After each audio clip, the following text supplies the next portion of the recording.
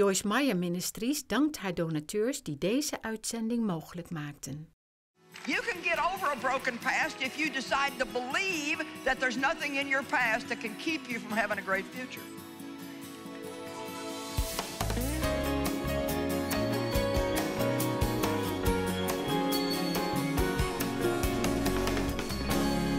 I've got a little message simply called, You've Got What It Takes.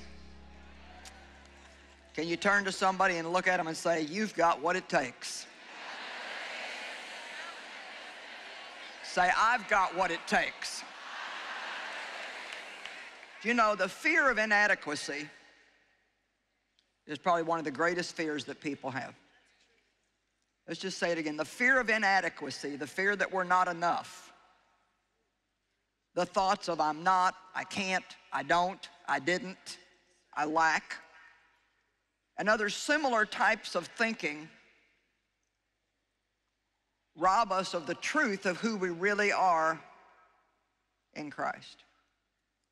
We really do need to know the difference in our who and our do, because if you're a believer in Christ, you're much more than the mistakes that you make. We have an identity of being in Him, and everything that He is and has, we also have.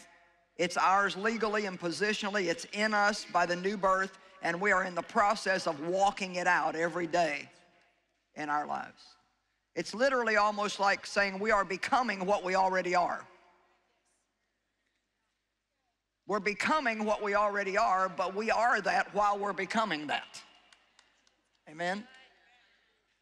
So there's so many things that we have that we don't really believe that we have because we wait to see them, and God wants us to believe it first, and then we'll see it. The fear of inadequacy. God will always give us what we need to be able to do what He asks us to do if we learn how to agree with Him. If God says, I've got it, then I've got it. If God says I am, then I am. It doesn't matter how I feel or what I think. It doesn't even really matter what anybody else says. If God says I've got it, then I've got it. Everybody say, I've got it. Now, 2 Peter chapter 1, verse 3. For His divine power has bestowed upon us all things that are requisite and suited to life and godliness through the full personal knowledge of Him who called us by unto His own glory and excellence. You know, the word glory means the manifestation of the very best that God has. I want us to look at this scripture again. For His divine power, by His grace and mercy, not by anything we've done, He has bestowed upon us, He has gifted us all things. Somebody say, all things that are requisite and suited to life and godliness. That means God has given us everything that I need to live the very best life that I can possibly live, and He did it because He's good, not because I'm good. Everybody say, I've got it. John 16:15. Everything, somebody say everything. Everything that the Father has is mine. Oh my goodness. Now, you know, I just got to be honest with you and tell you that even as I stand here and read that to you, and I believe it with my heart, my mind is having a hard time with that. And I really believe it. But my mind is having a hard time with it. Now, here's the thing. If we really can learn how to live out of our hearts instead of our heads, ooh, that was good. If we really learn to live out of our hearts instead of our heads, wow, what a life we can have. In my heart, I believe. I really do believe that I have everything that I need to live a victorious life. I don't always feel like it, I don't always act like it, but I believe it. I got it. I believe I've got what it takes. I really do believe that I can do whatever I need to do through Christ, who is my strength. I don't always think it, but I believe it. Put one hand on your belly and one hand right up here on your head. Now, how many of you know there's a big difference in those two places? And so if you live out of this, does anybody ever say to you, well, you know, just off the top of my head? Well, that's the last place I want any information from, is off the top of your head or the top of my head. Give me something that's deep in your spirit. Give me some truth, not just what you think. Everything the Father has is mine. That is what I meant when I said that He, the Spirit, will take the things that are mine and will reveal, declare, disclose, and transmit them unto you. Now, Jesus is saying, look, everything the Father has is mine, and I'm giving it to you. Everybody say, I got it. But now, if we really pay attention to this Amplified Translation, he says, the Holy Spirit is revealing them to you. He's disclosing them to you, and I love this, He is transmitting them to you. Now, in order for anybody to accurately and successfully transmit, you got to have a receiver on the other end. So I tell you what, I'm learning to be a great receiver. Don't try to give me anything if you don't want me to take it, because I'm good at receiving. You know, sometimes you try to bless people like, oh, no, you don't have to do that. You ain't gonna get that out of me. I'm gonna be like, whoa, thank you. Amen? I'm transmitting life-changing messages over television, but if you don't have a receiver in your house, you can't get it. And see, a lot of us are still trying to get something that we don't have to get. We need to stop and realize that Jesus already got it, and now we've got it because He gave it to us, and all we need to do is say, I'm receiving. And how do I receive? Through my believing. Actually, the word believe, if you study it, means to receive, and the word receive means to believe. So if I'm a believer, then I'm a receiver. And if I'm a receiver, then I'm a believer. Be it unto you even as you believe. I want to talk to you today about your believing. I don't know what all is going to happen in the earth today. Whatever it is, I'm not afraid of it, because I believe that God will give us what we need at the time that we need it. I don't know, maybe we won't have anything but good things happening, but in case it don't turn out that way, I've just already got a mindset. Come on, the Bible says in Colossians 3, set your mind and keep it set. So I've already got a mindset. Well, gosh, gee, Lord, I hope I get everything I want, but just in case I don't, I've already decided that I can be happy anyway. Come on. I've already decided that I'm going to believe in you just as much if I don't get the manifestation of my healing right here in this earth. I don't know, maybe I got to step over the line and I'll get it the moment I step into glory, but I already believe I'm healed. I know that nobody can take it away from me. And I've already got a mindset that my faith is not based on what I see here in this earth. A lady said to me at lunch, a woman I've known for a long, long time, and she's a woman of God. She loves God. She prays. She's a giver. And yet she has a son that has been addicted to heroin. And no matter what they've tried to do, he just keeps doing the wrong thing, the wrong thing, the wrong thing, the wrong thing, the wrong thing. And so I asked her how he was, and she said, in jail. And she went through all kinds of things, nerve issues and all kinds of problems, worrying about him and being concerned about him. And she finally realized that she either had to stop it or his problem was going to steal her life. Can I just tell you something today? Stop ruining your life over somebody else's bad choice. I said, stop ruining your life over somebody else's bad choice. You can't make somebody love God. And so I said to her, I said, how are you doing with it? She said, you know what, I'm okay. And here was what she said that I thought was so good. She said, you know, God is either gonna heal him and take care of it or not. And either way, I'm okay. And see, some of you might think, well, isn't that some doubt and unbelief? No, you know what she's saying? She's saying, I can't control his choices and neither can God.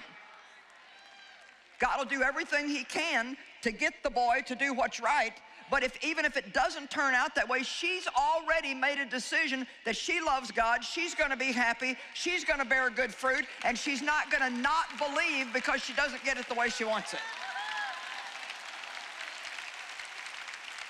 Come on, I think somebody needs to get a hold of this today, because you're letting your joy be dictated to by what other people do or they don't do, or if you see the manifestation of this now or you don't see it now. And we look at all that stuff and we put our mind on it and we think about it and we think about it and we want to know why. I don't understand why. And can I tell you something? Why is a question that's never going to stop being asked in this earth. Trust always requires unanswered questions. There's always going to be something that we don't understand if we're going to have faith in God. The fear of being inadequate is just another way of saying that we're afraid of failure. I'm afraid I'm not enough. I'm afraid I don't have what it takes. So I'd rather just not even try than to try and fail. Proverbs 24:16 says, the righteous man falls 7 times and gets up again. Somebody say, I get up again. But the person who truly knows who they are in Christ, I mean, you really know who you are in Christ. It's not based on how you feel. You know, sometimes I get up here and I feel really anointed. I mean, I feel like I'm just really in the flow, and sometimes I get up here and I just feel like, what? And man, I had to get over that. I have to know that I'm anointed. I have to know that I'm called of God. I have to know who I am in Christ. And it's not this head knowing, it's a heart knowing. Be it unto you even as you believe.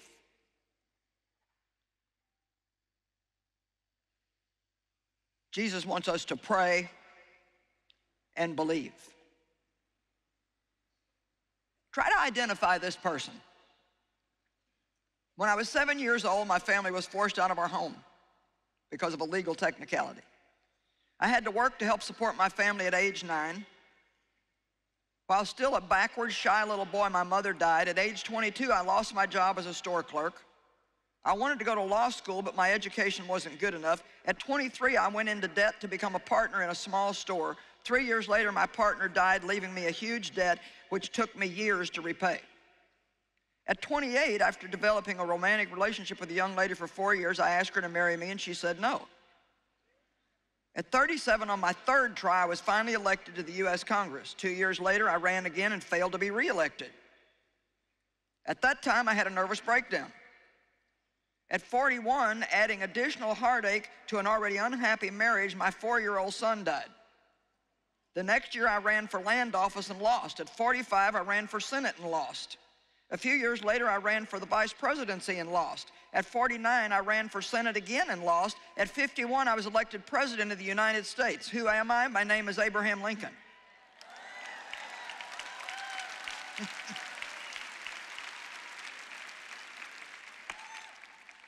Wow. You know, I believe that the only way that he did that was because he was a man of God and he had to know how much God loved him. Now listen to me, when you know, when you have that revelation knowing that God loves you and that it's not based on what you do, whether you succeed or fail, whether you're elected or you're not elected, then you have no problem falling and getting up again, falling and getting up again, falling and getting up again, because you already know that you're loved. You're not doing anything to be well thought of, to be loved. You already know who you are, and nobody can take that away from you. You know, it's what you think of you that matters much more than what anybody else thinks of you. It's our reputation in heaven that's much more important than our reputation here on earth. I don't know about you, but I want to be famous in heaven. That's much more important than being famous here. 1 John 4:18, we've been talking about fear all weekend. We have to take one look at this scripture. There is no fear in love. Dread does not exist. Now, can I just stop right here and say that dread is a very close relative of fear? And I want to encourage you, when you go home, to get dread out of your vocabulary. Do not look at a sink full of dirty dishes and say, I dread doing the dishes. I dread going to the grocery store. I dread doing the laundry. I dread paying my bills. I dread driving in traffic to work tomorrow. Don't even sit here and think, I dread going home. I know some of you are already thinking, oh, this has just been so wonderful, man, I just dread going home. No, you say, I got it. I got what it takes to go home and have a victorious, good attitude. I can conquer the dishes, I can pay the bills, I can do the laundry, I can change the diapers, I can live with a husband who's not quite where I'd like him to be yet. I can do whatever I need to do through Christ who is my strength. I've got it. Come on, don't make me come down there.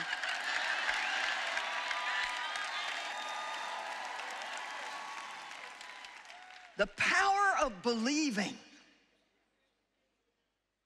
And look at me, let me tell you something. You can believe what you want to believe.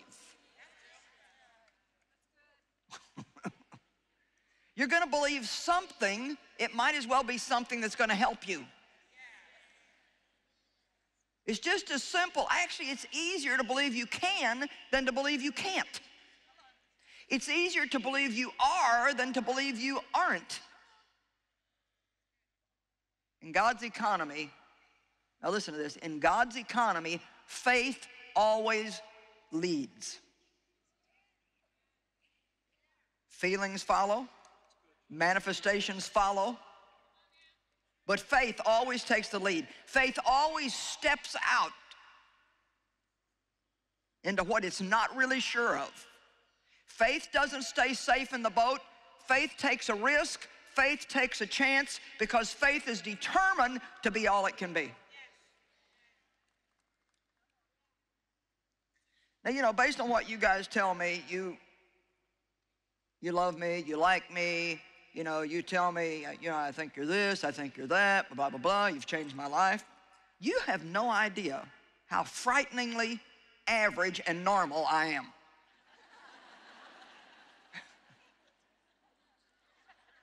I mean, it's like sometimes I'm walking around and somebody will run up to me and say, oh, you're Joyce Meyer.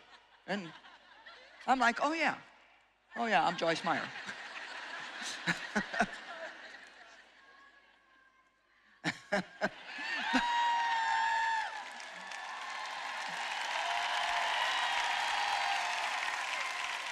But see, actually the truth is I'm just like you. And you're just like me. We're all just a big mess. With Jesus living on the inside, saying you got what it takes. If there is any difference in me and you, and there doesn't have to be, but if there is any, it's only because I've decided to believe it and you haven't quite decided that yet. You can get over a broken past if you decide to believe that there's nothing in your past that can keep you from having a great future. You can't listen to what other people tell you. You can't listen to how you feel, what you think, your own experiences.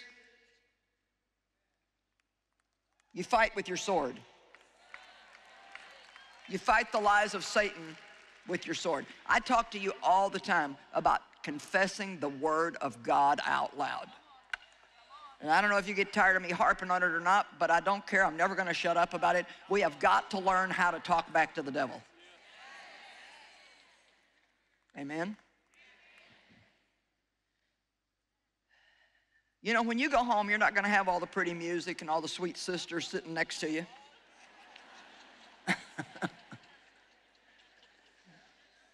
And just to be really honest, you're going to go home to some of the same messes you left. We can't wave our magic wand over everything. But the thing is although the things may not have changed, you have changed. You have been strengthened. You've been encouraged. You've been empowered. Perfect love casts out fear. Let's look at 1 John 4:18 again, because I didn't finish it. There's no fear in love. Dread does not exist. But full-grown, complete, perfect love turns fear out of doors and expels with it every trace of terror. For fear brings with it the thought of punishment, and so he who is afraid has not reached the full maturity of love, is not yet grown into love's complete perfection. So really, what is that saying? If I still have fear in my life, then that means I still need a deeper revelation on how much God loves me. Because here's the truth. There is nothing that can happen to us that God will not work out for our good one way or the other, as long as we keep believing. Now let me just tell you something, and this is a good thing for you to remember. As long as you keep believing, God keeps working. I said, as long as you keep believing, God keeps working. As long as you keep believing, God keeps working. And if there's anything that we must not do, we must not let the devil take away our believing. And let me tell you something. There is a strategy that's in place in the spiritual realm. A strategy that Satan has been working for several hundred years, that's designed strictly for no other purpose than to get people to live out of their head and not out of their heart, to get them not to believe.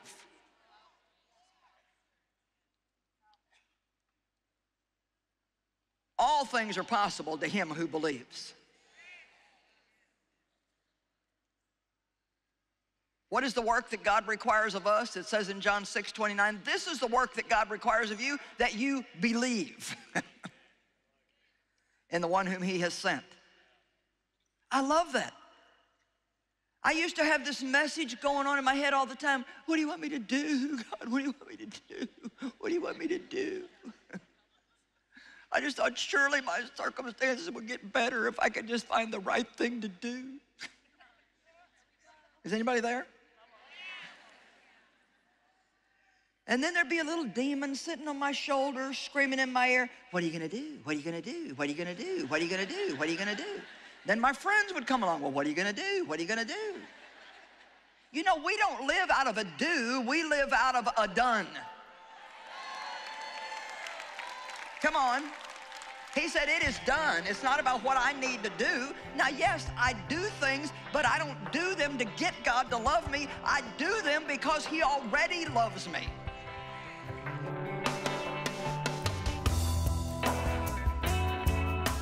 You know, God has already given us everything we need to succeed in life. But so often it's our fear of inadequacy that keeps us from fully experiencing all that God has for us. We need to realize that the same power that raised Christ from the dead does dwell in us.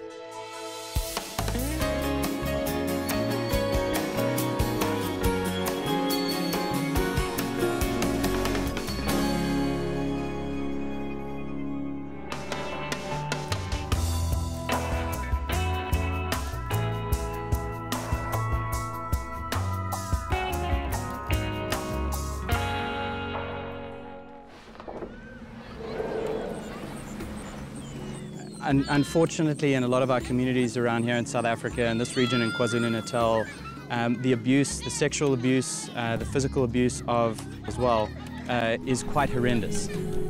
Even in the area we were scared for the kids. It's heartbreaking when they're missing. I'm not going to let that happen. That's why I'm fighting for this area. Some of the children in this area have disappeared? Yes, they did. What We never found them. Before we open up this crèche, they are safe, healthy, good. They are good. So these early childhood development centers are not little nice-to-haves or nursery places where they keep kids, you know, have fun and play games. They do all of those things, but this is actually investing in long-term benefit. This really is something that we can install into a community that opens up the door of the community for us to share the gospel and really stands as a witness, as a shining light into the community about the love of Christ. And we have such great opportunities through our Classrooms of Hope to help little guys like this who are going to make a big impact on the world one day. With your missions gift right now, you can provide safe classroom learning opportunities for young children. You and your special gift today will change lives.